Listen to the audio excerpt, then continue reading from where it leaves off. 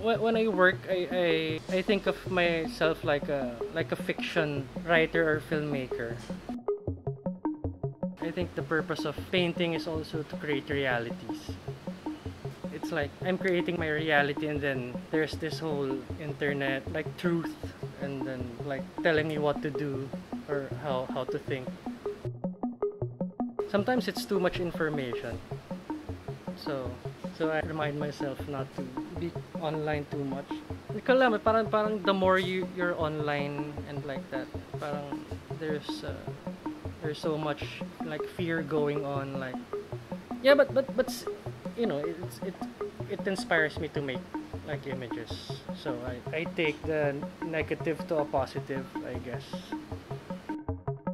Yeah, I wanna create characters. Yeah, sometimes I deliberately like do a problematic image or composition, and like use colors that don't match, like the idea of like the ugly composition or painting, and making it somehow work.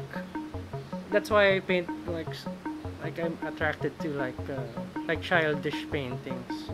And I want to work on things that are not automatically like nice, or making boring, like banal things work. I don't know, making it interesting, I guess. Yeah, maybe it's like playing with like icons, like changing them up. Yeah, playing around with a bit of history, and yeah, painting history too. Yeah, the nude, and when you go to the Louvre, di ba, classical paintings, nude paintings. I see myself like a traditional painter.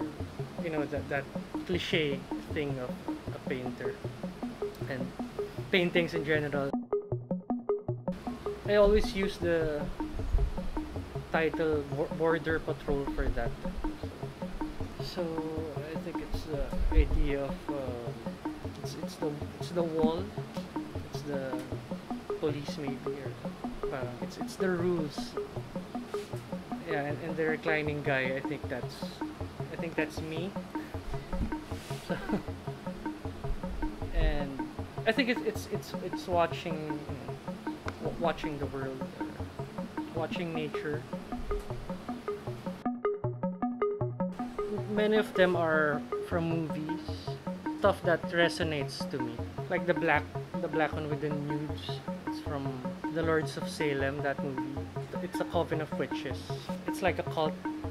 Sometimes nothing. Sometimes I just look from like within, and then paint like without references to. Parang I think the job of the painter is to, yeah, filter out things like I think images goes through you.